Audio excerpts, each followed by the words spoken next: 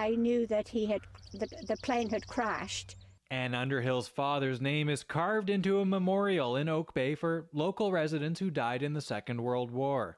She'd heard stories of her father's death, a training mission the Bristol Blenheim bomber Flight Lieutenant Robert Coventry was piloting going down in Quedgeley near Gloucester.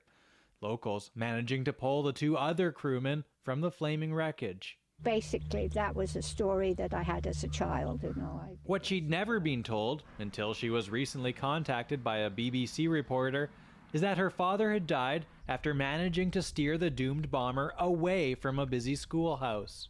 I know absolutely nothing of my father except the way he died, because I was 10 months old when he was killed.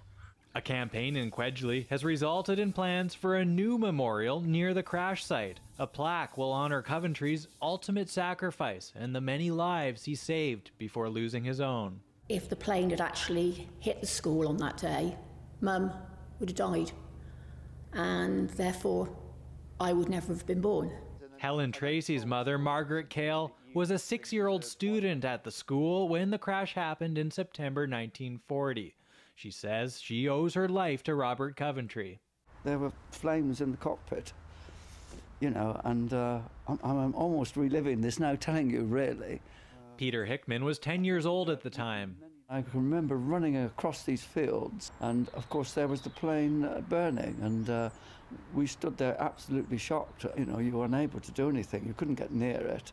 Quedgeley Town Council has commissioned the new memorial. An unveiling ceremony is planned for September. I think it's absolutely extraordinary and wonderful. And my mother must be dancing around up there, sort of, just to get the recognition. It means a lot to me, and I would love to be able to be there, but who knows? The pandemic may thwart any overseas travel, but Underhill may soon get the chance to visit another memorial to the father she never knew. Rafferty Baker, CBC News, Vancouver.